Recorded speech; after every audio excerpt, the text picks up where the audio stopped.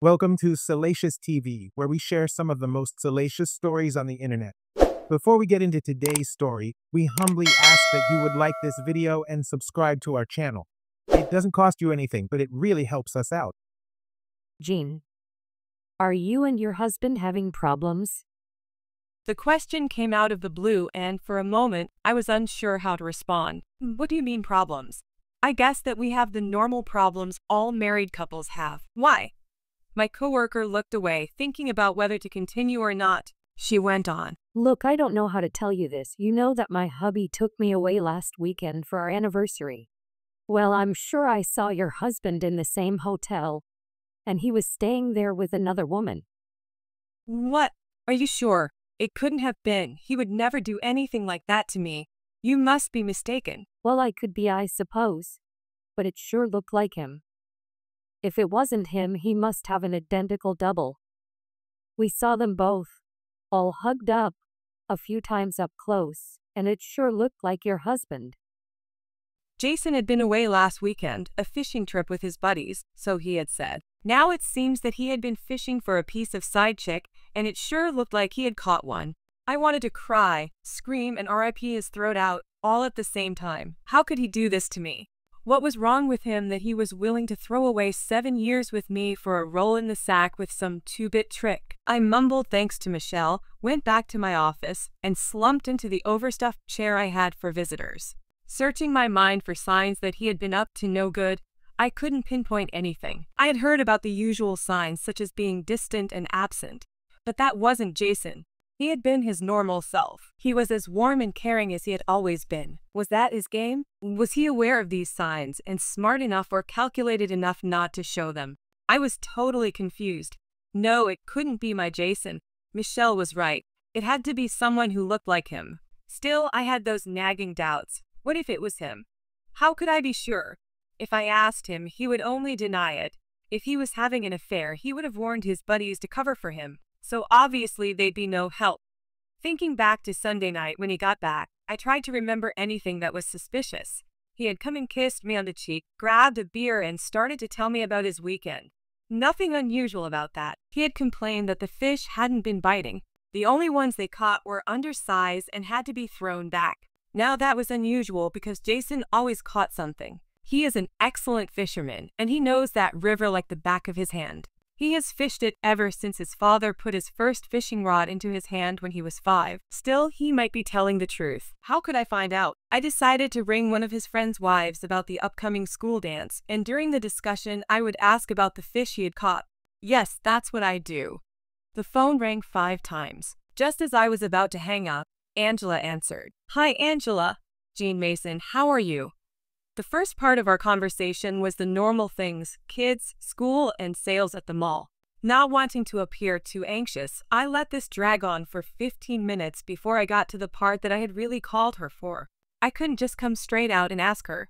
That would just make her suspicious, and her husband would tell Jason that I had called asking questions about his whereabouts. Angela, do you have any good recipes for trout? I'm getting a little tired of the usual ways like baking and grilling, and I wanted something a little more exotic. How did you cook the fish Ron brought home on Sunday?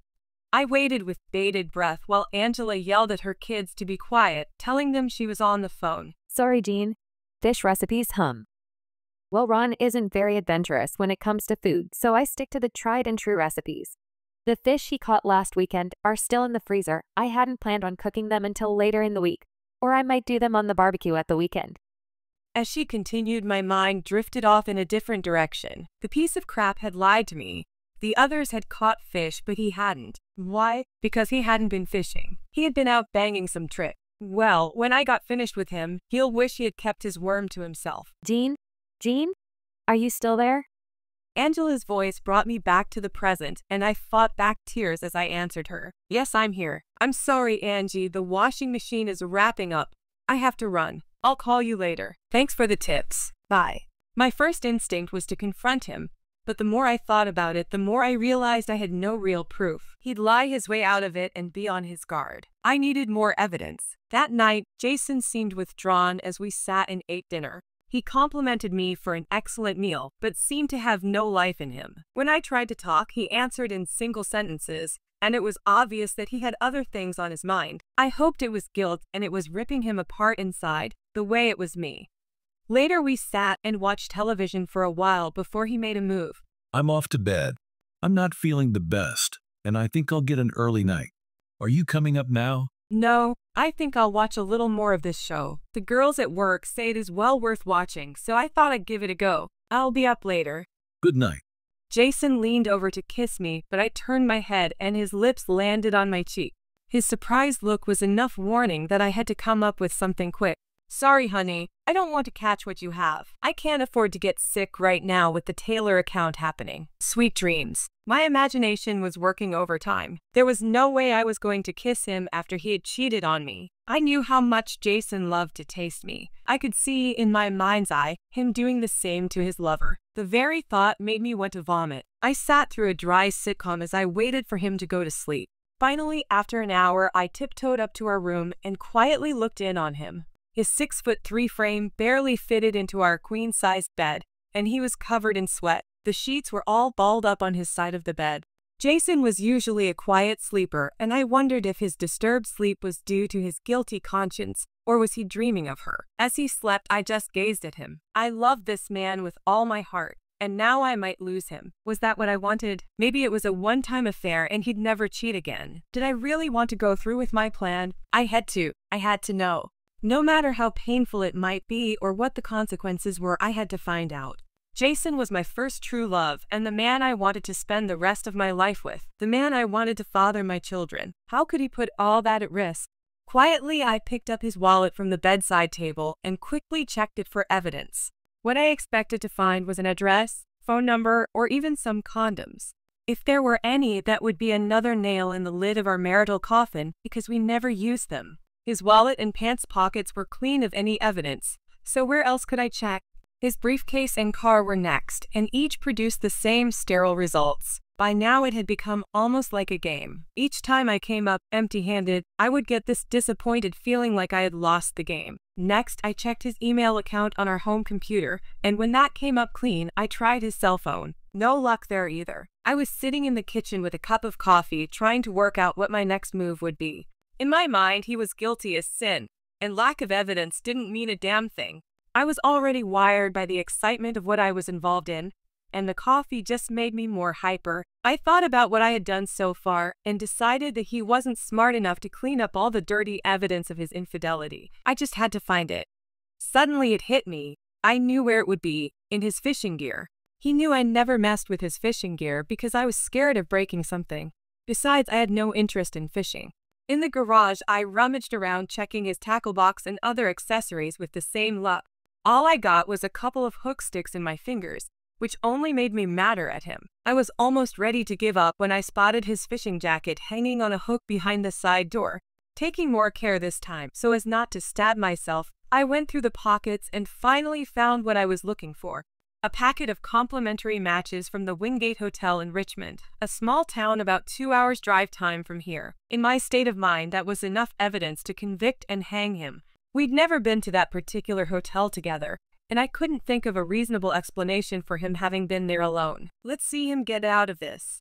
As it sank into my brain that he really had cheated, the real pain started. I spent the next 2 hours alternating between anger, frustration, and humiliation. I wanted to rush upstairs, drag him from our bed, and confront him. No, that wasn't enough. I wanted to hurt him the way he had hurt me. I needed to see him suffer the same sort of pain and anguish that I was feeling. As I pondered my next move, an idea crept into my mind. By the time I was ready to go to bed, I had almost completed my plan of attack. I was going to get revenge. I would go out and sleep with someone, then bring the evidence back home to Jason. I'd show him that two can play at this game. The trouble was, I still loved him, and the thought of losing him hurt as much as the thought of him having an affair. I didn't want to divorce him, although my first reaction had been to kick his ass out into the street. Finding someone to sleep with was easy. At 32, I still looked good, and the guys in the office still flirted with me. A couple of the sales reps I dealt with hit on me from time to time, but so far I had always rejected them. Now, I had my pick of a bunch of guys, some of whom were real hunks. One young guy in particular, Trevor, was something else again. He had most of the girls in the office drooling every time he walked in. He was only 22 and just out of college. Trevor is 6 feet tall with dark piercing eyes and one hell of a body.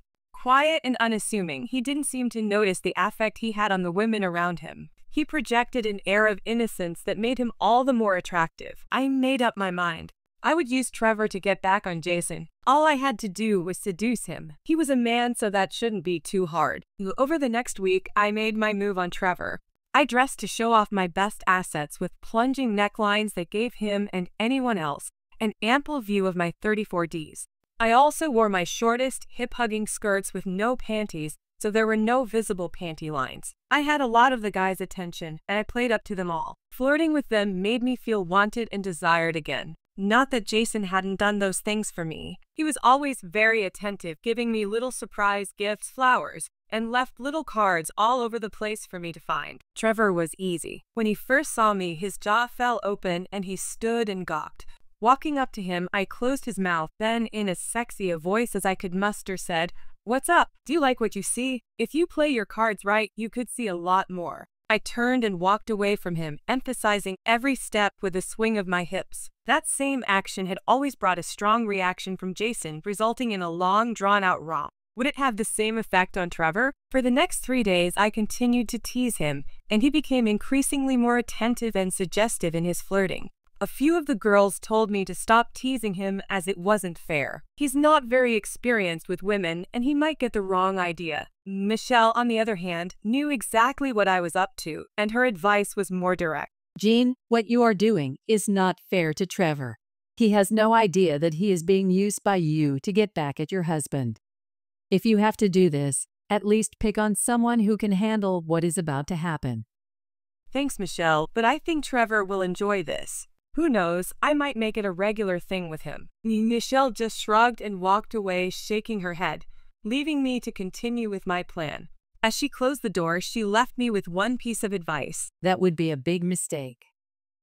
Trevor was interested, but as yet hadn't made any moves, and I was in a hurry to get this thing started. The thought of having him had my mind racing. I had also cut Jason off. Unsure of what was happening, he was becoming frustrated by my refusal to talk to him about our problem. I wanted him to sweat, but not for too long. I had decided that this Saturday was the day for my revenge. "Trevor, are you busy Saturday night?" His eyes told me the answer before he opened his mouth. No, I hadn't planned on doing anything special. Why? Well, I was thinking that you might want to take a lady to dinner, dancing, and whatever follows. Do you think you'd be interested? Of course. Then a serious look came over his face. But you're married. What about your husband? He doesn't need to know. What happens between us, stay between us. His face brightened with a knowing smile. Where would you like to go? Well, I thought that we could have dinner, go dancing, and then maybe we could find a room somewhere. If that's okay with you, that is. Trevor was blushing, but had regained his composure enough to know the next move was his. Sure, that sounds great. I know just the place and there's a hotel not too far from it. If you like, I could book a room. Sound like a date to me. You can pick me up at the north entrance of Southgate Mall's parking lot at 7 and we'll go in your car. Leaning over to give him a better view down my blouse, I kissed him on the lips, then whispered, "See you then, lover." The plan was in motion, and I don't think I could have stopped now, even if I wanted to. Phase 2 was to tell Jason I had a girls' night out and that I would be out late. Heck, if Trevor lived up to my dreams, I might not come home until Sunday. After dinner that night, I dropped it on Jason.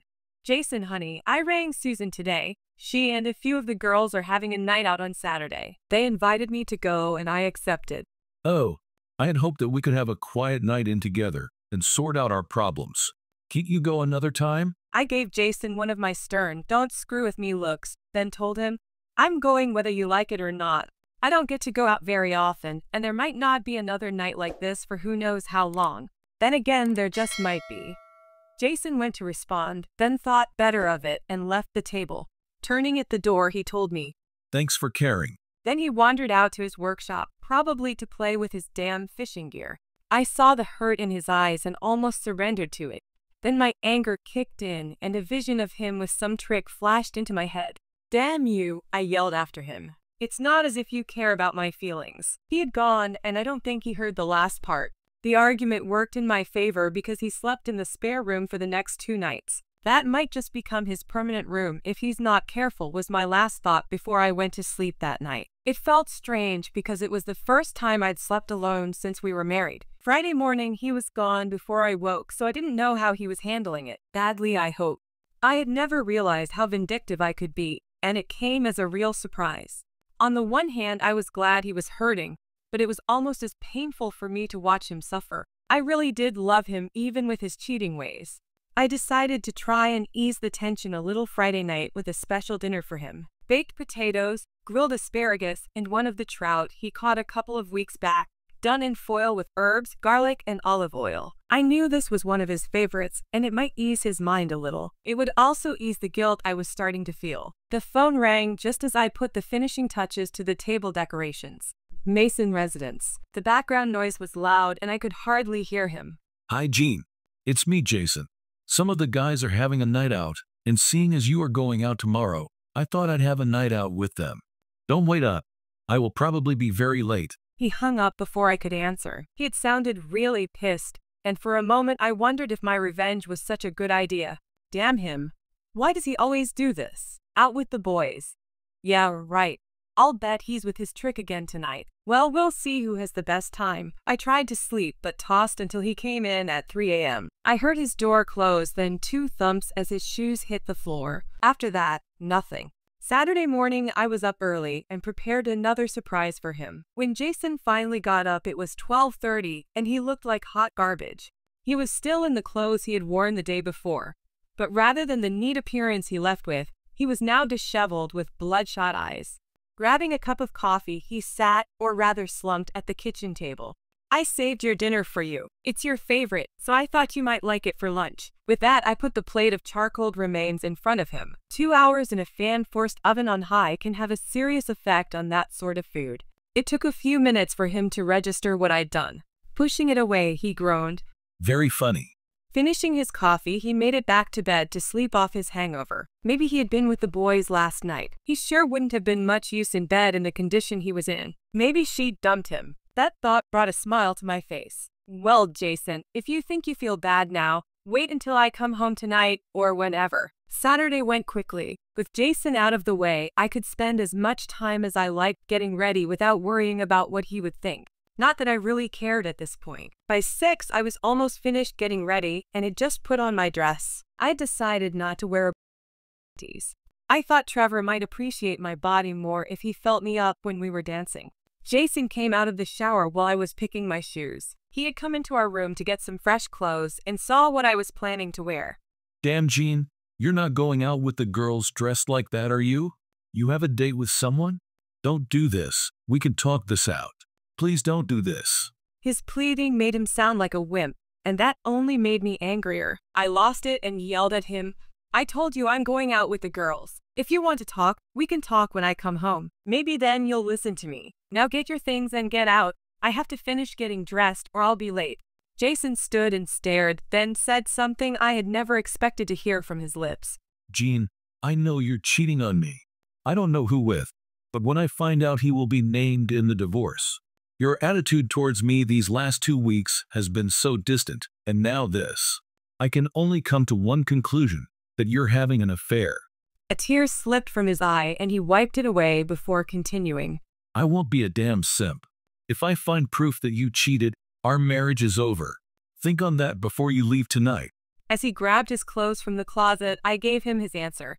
Turnabout is fair play. Unsure what I meant, he left to dress in the guest room. He was taking the moral high ground now because he didn't know I knew about his cheating. He wouldn't be so cocky once all was revealed. At least that is what I tried to convince myself. He hadn't come down before I left, so I left a note I had written to him, taped to the fridge door. I knew Jason, and as soon as he had a problem to solve, he reached for a beer.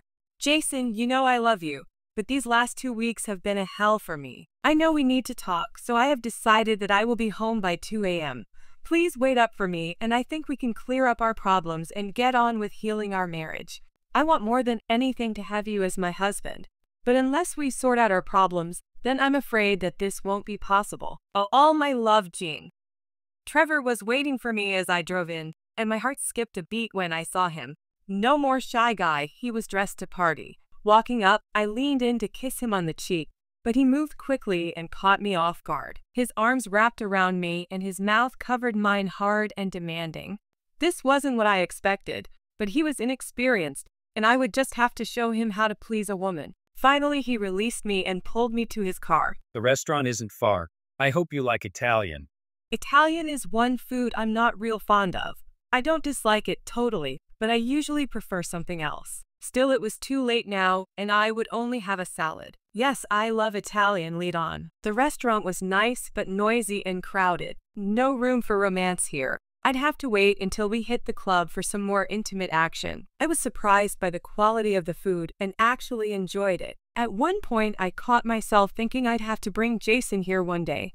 Trevor seemed to be well known here and was greeted by name by most of the staff and the owner, who kept coming up to him, nudging him and winking while she looked at me. By 8:30, the meal and 3 bottles of wine had disappeared, and we were ready to move on. The club was only half a block away, so we walked and talked. I took his arm and snuggled into him, watching the envious glances from the other girls we passed. You were very popular back there. I take it that's not your first time? Hell no, I take all my dates there the first time. It sort of sets the mood for later, don't you think? It took a minute to process his response. This wasn't his first real date, so what? He was still shy and clumsy, and was probably still a virgin. There was little about the atmosphere in the restaurant that set the mood for anything. Again, his inexperience showing through. Once we talked and I showed him the finer things in life, he'd soon pick it up. Trevor was a smart boy. He'd slipped his arm around my waist as we walked, and as we approached the club door, he slipped it up to hold my left breast. Now it did feel nice, but there were 20 or so people waiting to get into the club, and I felt like a garden tool standing there, being felt up. Pushing his hand down, I whispered, "Later, lover." I started heading to the end of the line, but again he surprised me. Trevor walked up to the bouncer at the door and high-fived him. Hey man, how've you been? Got room for 2? For my best customer, always.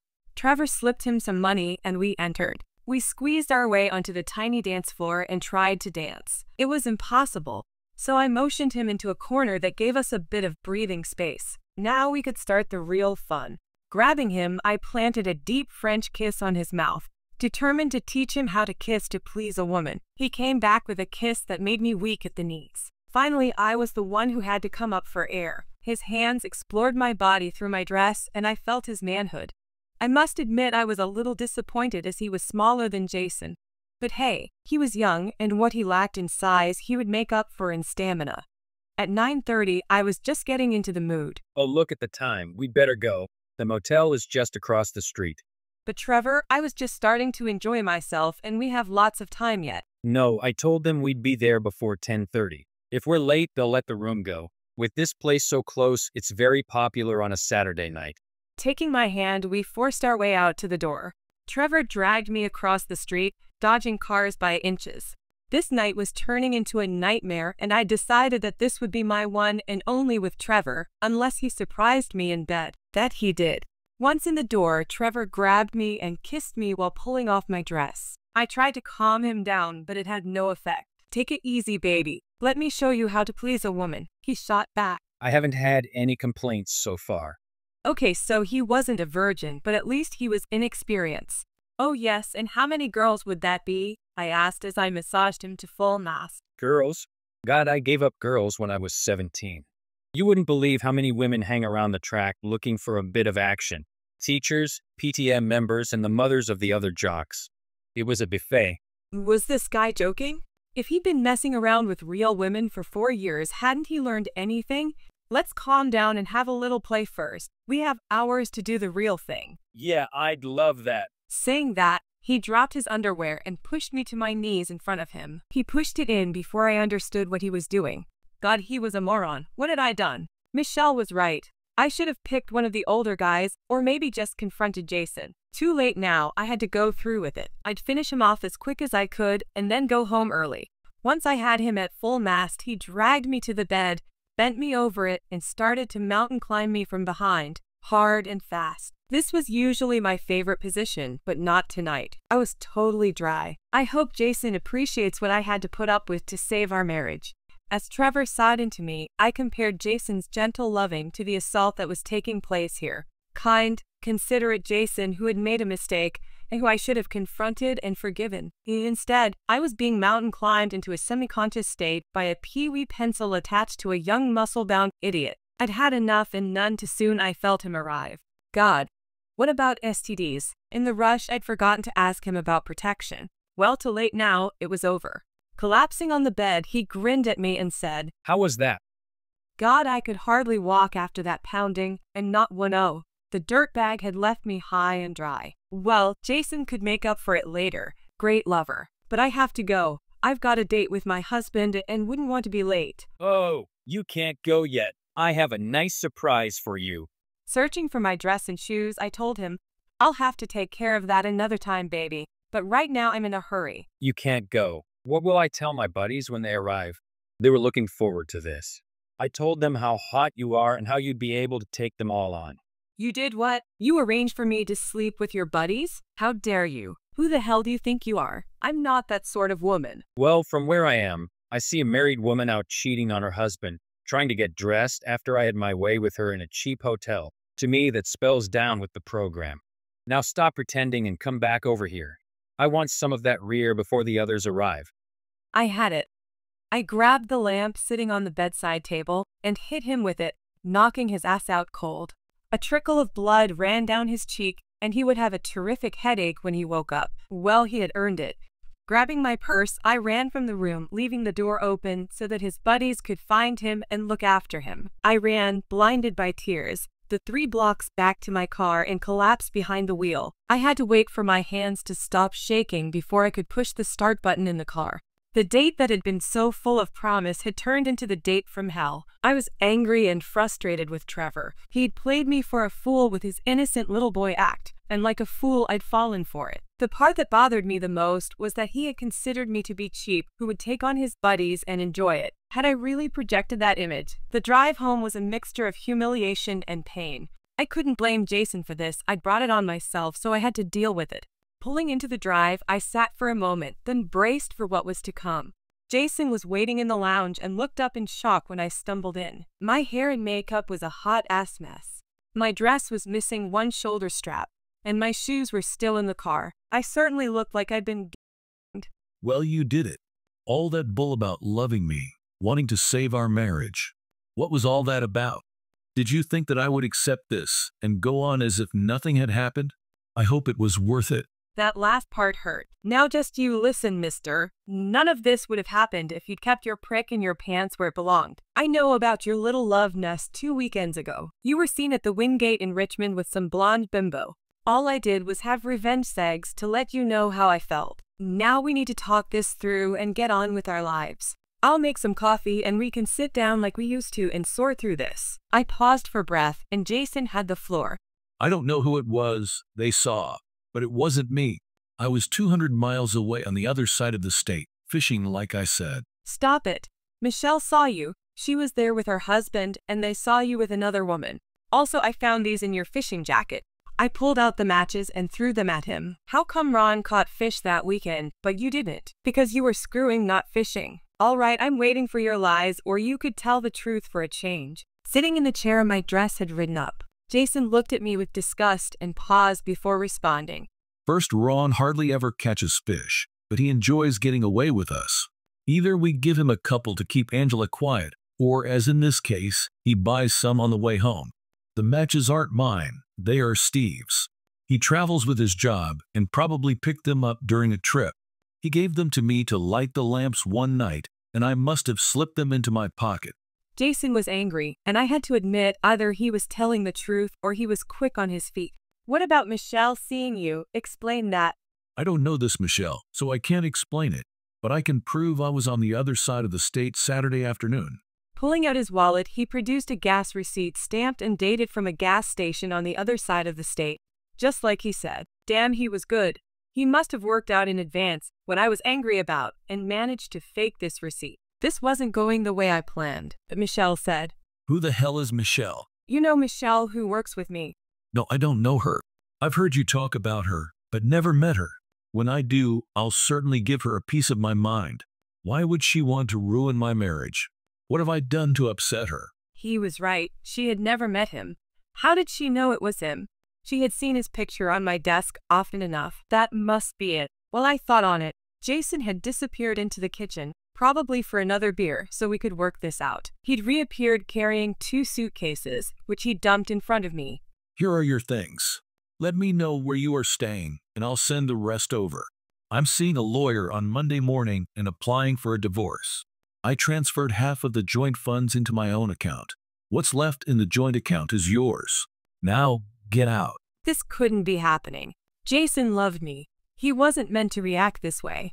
He was going to see the error of his cheating and promise to be faithful to me forevermore. What had I done? He still denied that he had cheated on me, even after being seen. Okay, he had explained the other things, but not that. He'd probably swapped cars with Steve or someone, and they got the gas to cover for him. That was it. He was just being macho and taking charge. Once he calmed down, we'd work this out.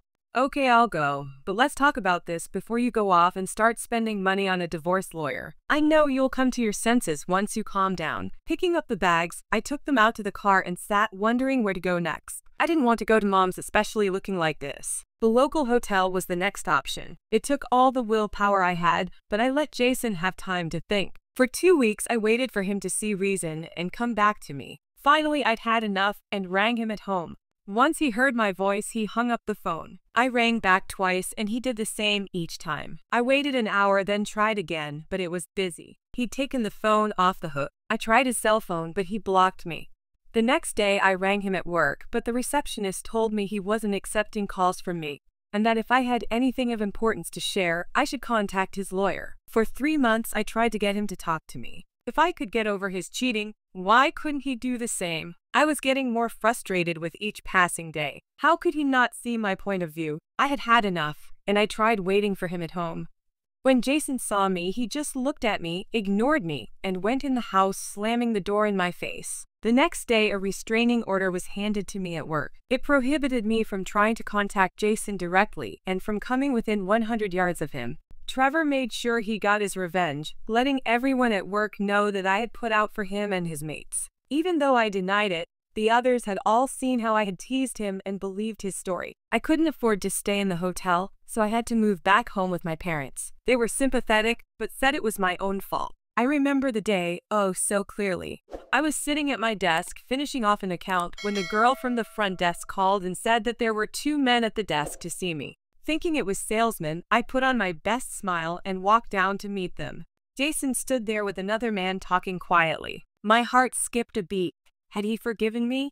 Jason nodded in my direction and said something to the other man who approached me. I knew then my marriage was over.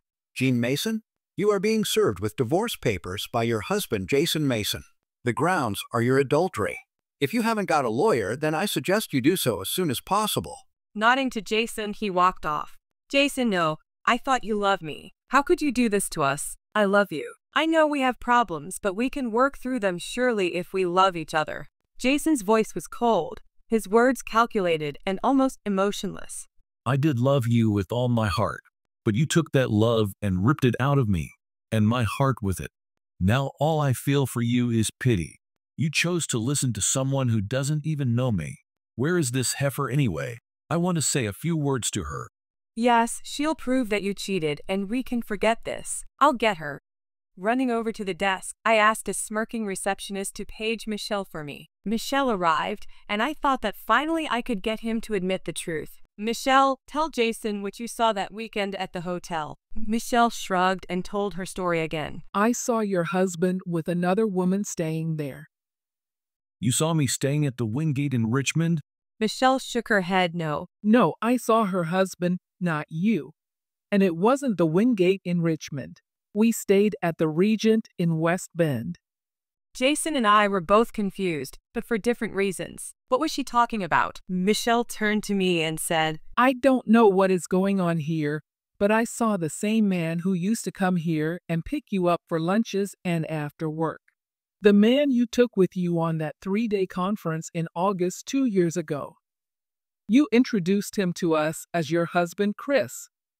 Fear paralyzed me as I realized she was talking about a guy I had a short affair with 2 years ago. Michelle really didn't know my husband. It had dawned on Jason at the same moment, and a look of triumph creased his face. Jason turned and left, calling out for all to hear. See you in court. My fate was sealed.